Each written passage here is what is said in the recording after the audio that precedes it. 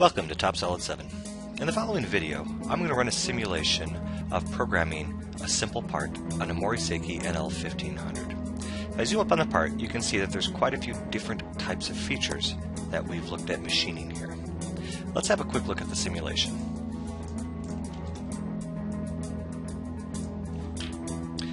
In this case, I've now activated TopSolid Simulation. Simulation is used in the front end during programming to help ensure that we program the part correctly. In fact, TopSolid captures the machining kinematic knowledge in order to ensure that the user, or the programmer in this case, can only program features that this machine is actually capable of handling. Also, please pay close attention to the quality of the simulation within TopSolid. As you notice, I can pan, rotate, zoom, I can do whatever I want during the simulation. I can speed it up, I can slow it down, I can skip through to the next level. Here we're going to go ahead and do the finishing pass. We're going to finish the inside profile. And now we're going to go ahead and machine on the front. And in this case, we're using polar coordinate conversion. So here we're using the y-axis as C, in fact, in this case, so that we can use cutter compensation and machine the part properly.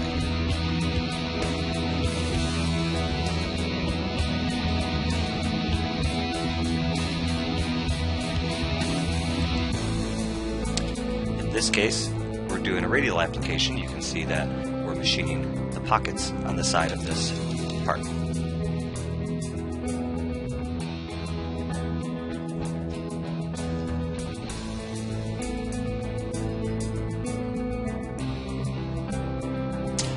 I believe the next tool path, we're going to be using a special type of tool holder. Slow it down a little bit. And here, I'm going to bring the tool up and pause for a second. Here you can see a tool that we've defined a special angle at. These are great tools, but it's oftentimes very difficult to manage inside of a CAM software. In TopSolid 7, it is extremely simple to just define the tool, set the angle, and program the part.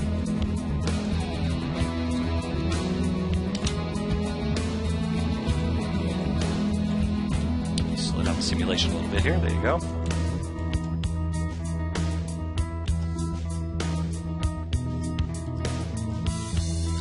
Machine a slot, why not? And I believe the last pass we're going to do is just one of the front pockets.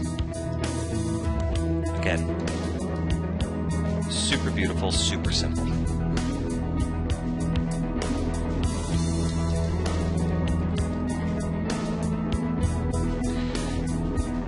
In the coming videos, I'm going to show step by step how we program all of these features.